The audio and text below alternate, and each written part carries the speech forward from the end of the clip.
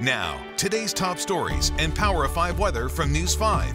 Sponsored by Akron Children's Hospital. Hi, I'm Kevin Barry. Here's a look at today's top stories. The Cleveland Department of Public Health says the dangerous COVID-19 Delta variant is circulating around the city. The variant is highly contagious and carries a greater risk of hospitalization. The health department says the best way to protect yourself and others is to get vaccinated against coronavirus. Right now, Ohio's Development Services Agency is accepting applications for grants that will help small businesses rebound during the pandemic. Funding is available for companies that opened in 2020, food and beverage establishments, as well as entertainment and lodging venues. Those grants will be awarded on a first-come, first-served basis. You can open our News 5 app to learn more about those programs and how to apply to them. And if you're looking for a new job, several companies in Northeast Ohio are hiring right now. The Portage Area RTA is holding open interviews today at its administrative building in Kent until 4 p.m. You don't need a commercial driver's license to apply. Jack Cleveland Casino is also hiring. The gaming site is hosting a job fair until 7 o'clock tonight. Walk-ins are welcome, but candidates are encouraged to schedule an interview time online, too.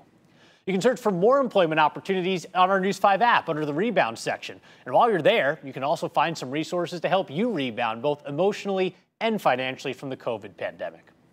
There's a severe blood shortage in the United States right now. The American Red Cross of Northern Ohio is urging people to donate blood as soon as possible.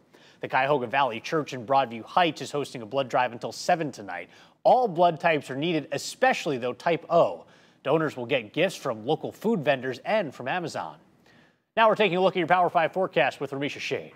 Things to get a little rowdy on us this afternoon, Kevin. We are going to be tracking the potential for some scattered storms, and a few of those storms could pulse up during the mid to late afternoon and become severe. About a 50 to 70% chance for the heavy rain and storm action for this afternoon. Of course, we've got plenty of heat, but that heat will help to fuel a few of these storms, and one or two of them may have some wind gusts that could be a little damaging, close to 60 miles per hour. That's why the Storm Prediction Center did put most of the area under a low marginal risk for severe weather through the afternoon and evening. Otherwise, outside of the storms, hot and steamy out there. Temperatures climbing to the low 90s for most spots. But if you get one of those storms on top of you, heavy rain would provide some relief from all of that heat. We've got more widespread rain and storms headed our way for Wednesday and Thursday, but notice the temperatures. A front will try to get through in here, and that will mean more comfortable temps to wrap up the work week and feeling great as we head into the 4th of July holiday weekend. Little sunshine, maybe a few rain showers, but overall rain chances are lower, and temperatures are feeling great for the 4th of July on Sunday in the 70s. Sponsored by Akron Children's Hospital.